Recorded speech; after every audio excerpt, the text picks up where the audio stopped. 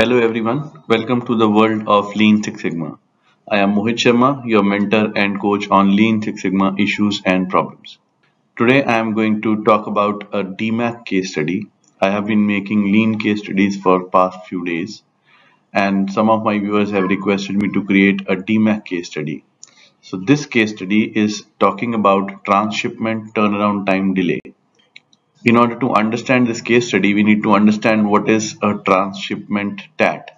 A transshipment occurs when the customer sends their unit into the company for servicing and the original receiving location cannot perform the service because the receiving service hub does not have the local capability to repair and or to calibrate the equipment. That can happen within the originating region or it can happen worldwide. It has to be sent outside the country as well. So this transshipment TAT of the organization was huge. They used to take 10 days and company's promise to the end customer was that they will deliver the overall product within 12 days after repair or calibration. So high transshipment TAT was a problem and team decided to do this as a project. The first thing that the team did was to create the project charter.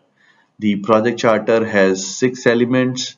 Number 1 is business case, number 2 is problem statement, number 3 is goal statement, number 4 is scope of the project, number 5 is the milestones, and number 6 is team charter.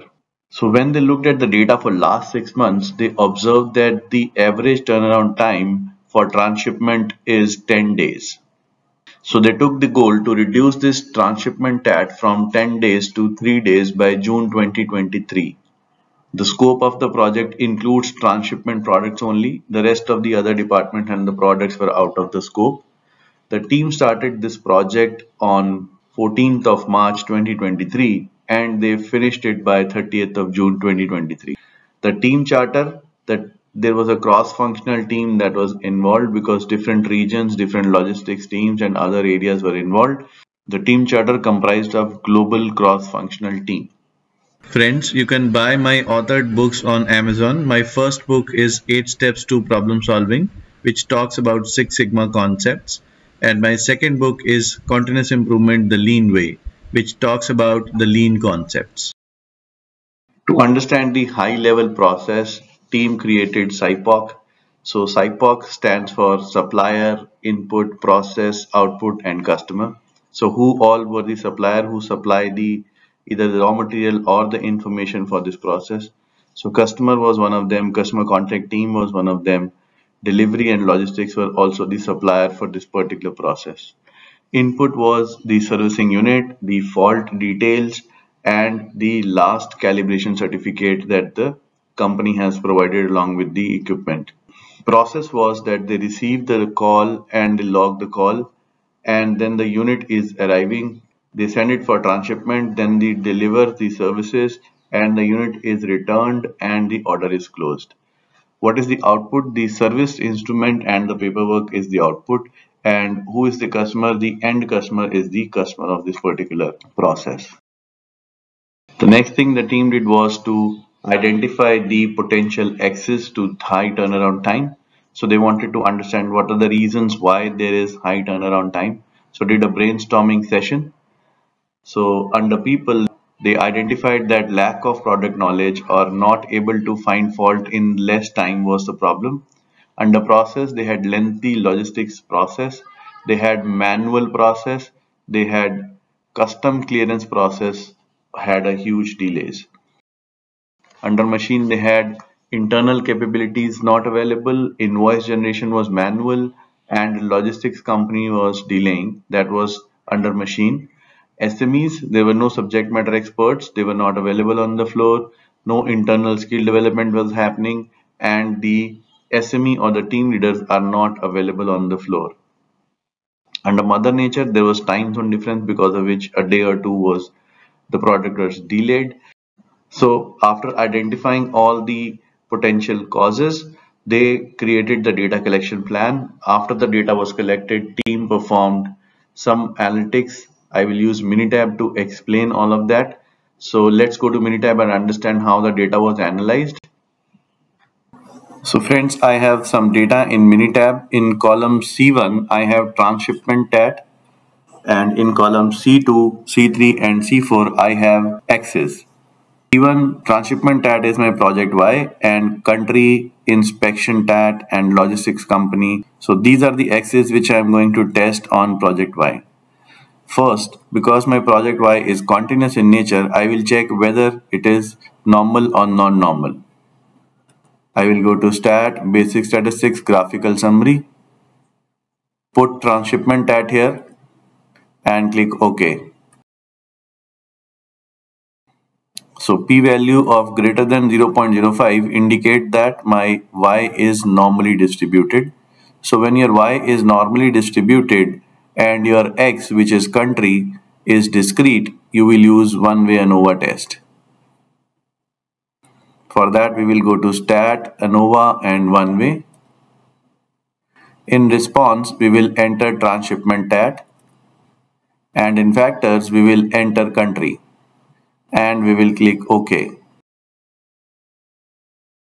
If you look at the p-value, which is less than 0.05 in this case, which indicates that this X is a significant X.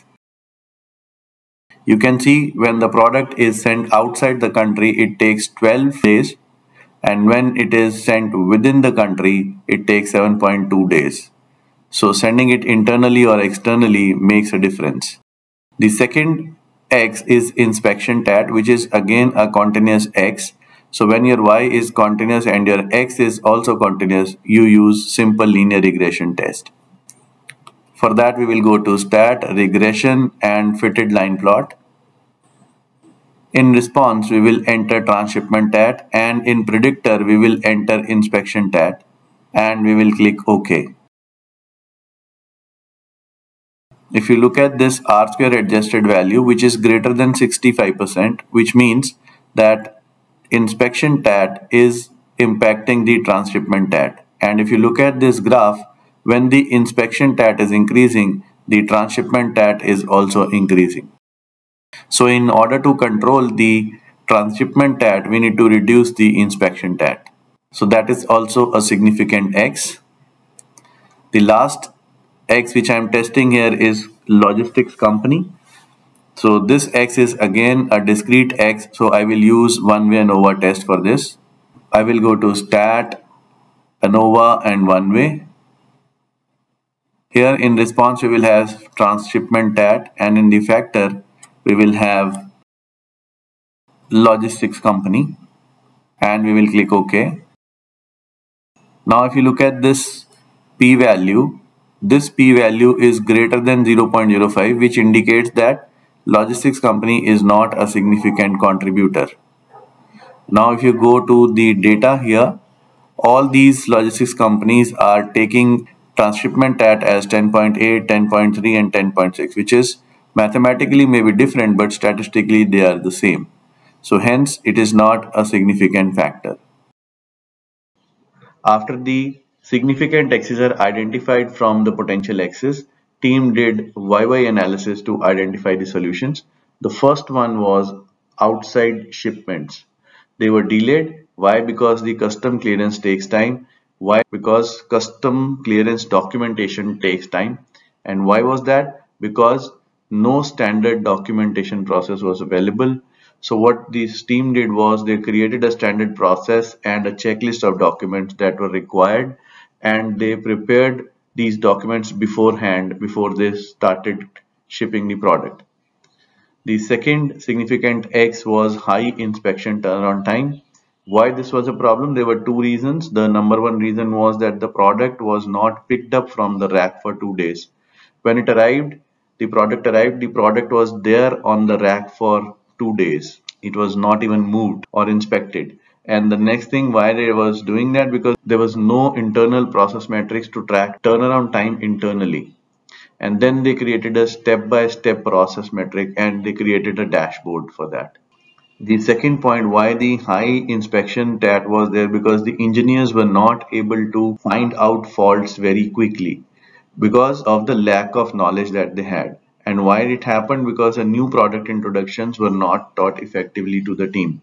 And then what the solution was, that they need to create a robust training and knowledge enhancement plan for the engineers so that they could find out the faults easily and send the products for repair or calibration. With the help of these solutions and many more which I'm not showing in this case study, team was able to reduce this turnaround time from 10 days to 3 days. And then they had a good customer satisfaction service score. On a scale of 10, they got 9.8 after improving this particular process. So friends, I hope you understood how to resolve this kind of problem in a manufacturing environment. So if you like this video, please give it a thumbs up and share this video with your friends. I'll see you in my next upcoming video. Till then, take care. Bye-bye. Friends, you can buy my authored books on Amazon. My first book is 8 Steps to Problem Solving, which talks about Six Sigma concepts. And my second book is Continuous Improvement, the Lean Way, which talks about the lean concepts.